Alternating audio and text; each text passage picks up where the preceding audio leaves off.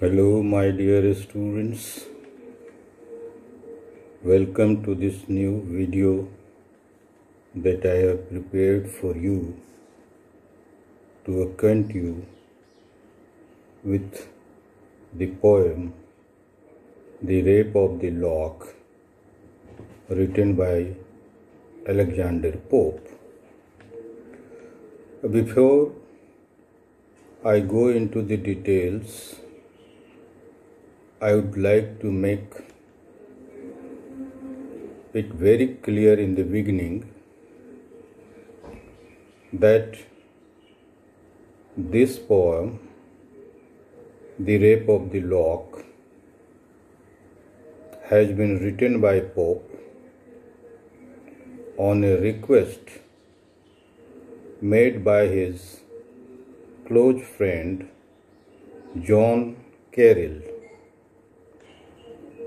who is a prominent Roman Catholic of that time. Not only this, Caryll himself explains how Lord Part-III cuts off a lock from Arabella farmer's hair. He also tells that both the families are daggers drawn since then. Friends, the second point, which is very important, is that the rape that is mentioned here has nothing to do with the meaning and connotations that we have today. It doesn't refer to the extreme of sexual rape, but it is an earlier alternative for the word derived from the Latin rapere, means to snatch, to grab, or to carry off. So, don't be so serious, as you know that the poem itself is not about a serious theme. Rather, it is a ridiculous rendition of the incident that took place between the two aristocratic families of the time.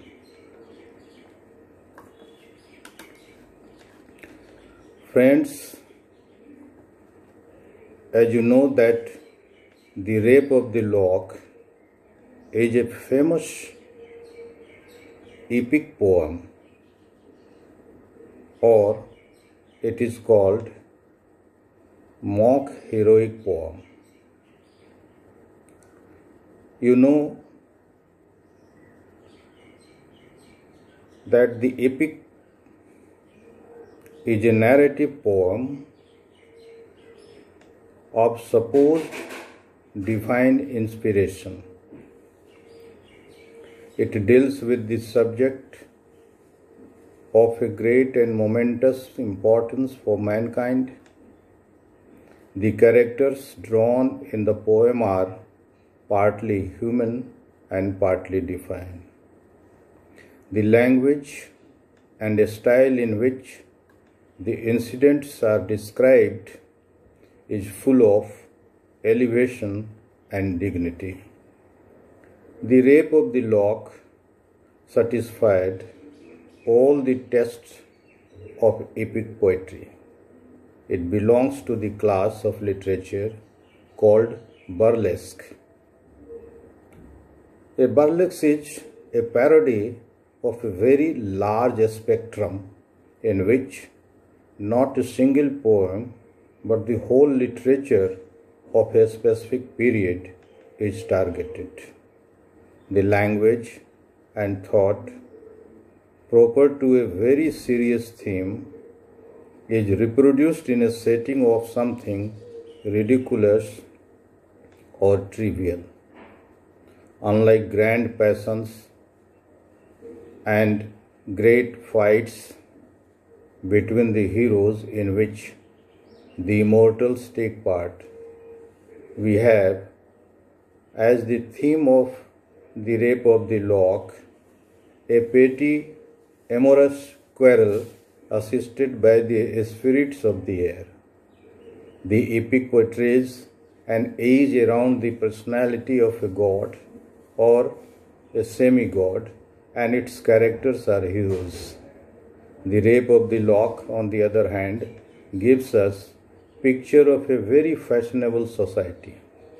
The central figure here is a pretty social girl, while the other characters are a rash youth, a foolish dandy, and a few frivolous women.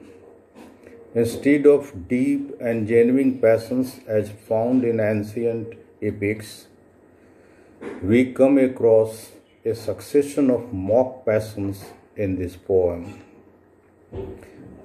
The action of the rape of the lock turns on a very trivial incident, that is, the cutting of a lock of hair from a lady's head. It has nothing to do with the meaning of rape that we have today. It is simply a cutting of a lock from the hair of a lady. Actually, the incident is a real one, wherein one Lord Petrie cuts off a lock of hair from the head of Lady Arabella Farmer. This makes the families of these two to have a big and consistent quarrel between them. This simple and ordinary incident becomes the stimulant for the composition of this poem.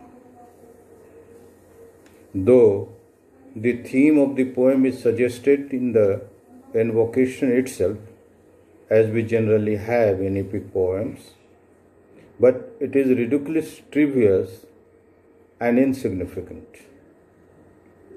The action opens with a mock heroic manner with the awakening of Belinda, the heroine of the poem. Belinda is the very goddess of beauty, and the lustre of her eyes surpasses even that of the sun, who is peeping tremulously through the white curtains in her bedroom. Pope writes here, "So through white curtains shot a tremulous ray, and opened those eyes that must eclipse the day." Though the whole structure of the rape of the lock is cast in the epical mode, but it loses the needed seriousness of an epic because the incident it deals with is very trivial and insignificant. The poem is divided into cantos like an epic poem, and there are ironic parallels to the main incidents of the epic. The poem begins with an invocation in an epic style, as we have generally in great epic poems. It goes like this: "Say, what a strange motive godness could compel, and a well-bred lord to assault a gentle belly." Students, as in epics, in the rape of the lock too, supernatural entities are brought into action. Belinda, the protagonist, is in divine care of the sylphs. Pope writes, "Fairest of mortals, thou distinguished care of 1,000 bright inhabitants of air. But these selves are fragile, airy beings and are helpless against the evil designs of men. Despite all their concern and effort for Belinda, her beautiful lock of hair is raped or cut here by the naughty baron. There is the mischievous gnome who, like Milton's Satan, is intent upon making Belinda miserable and all her admirers. The gnome addresses the wayward queen who rules the sex from 15 to 50 thus: "Hear me and touch Belinda with chagrin. That single act gives half the world the spleen." The supernatural elements and the divine entities are profusely used in the epic. In the Iliad, there are gods and goddesses, while in the Rape of the Lock, we have the sylphs and gnomes. These aerial spirits are small and insignificant things and are, therefore, exactly in keeping with the triviality of the theme. They guard the person of the heroine Belinda, and when there is a fight between the admirers of Belinda and those of the baron, they take part in the fight like the gods and goddesses in the epic poems. Pope writes, "Propped on their bodkin spears, the spirits survey the growing combat or assist the fray." An epic poem must contain some episodes also. In keeping with this practice, Pope has introduced the episode of the game of Ombre, which is described in great detail. There is also the hazardous journey of Umbriel to the cave of Spleen. Then there is the battle between the lords and ladies, just like the battles in epic poetry. But in the true mock heroic style, this battle is fought with fans and snuff instead of with swords and spears. There are 1-to-1 combats also between Belinda and the Baron and between Clarissa and Sir Plume. Belinda's toilet is another engaging account in which Pope has attributed in a perfect mock heroic manner the solemnity of a religious observance to the luxurious toilet of a lady of fashion and frivolity. Puffs, powders, patches, bevils, billet dogs are all brought to the same table, and the slide and the series are all strangely synthesized. The Rape of the Lock is a rare instance of the mediocre theme which is given in an exalted treatment for satirical purposes.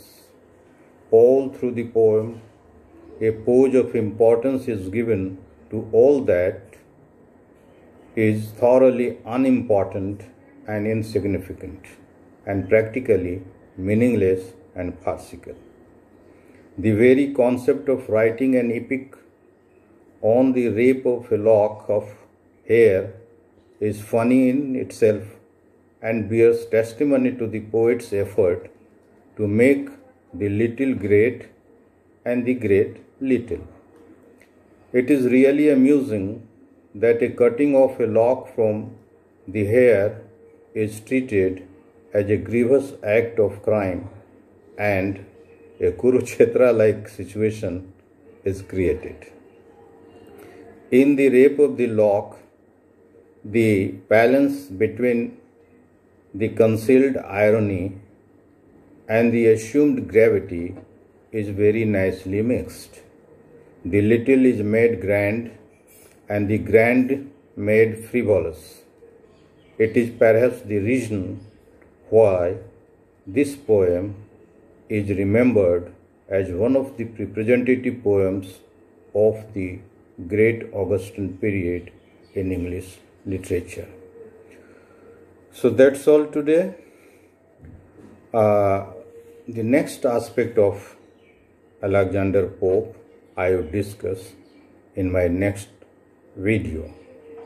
Students, if you like to have a printout of this lecture, then you can have it from my college website or from the university website.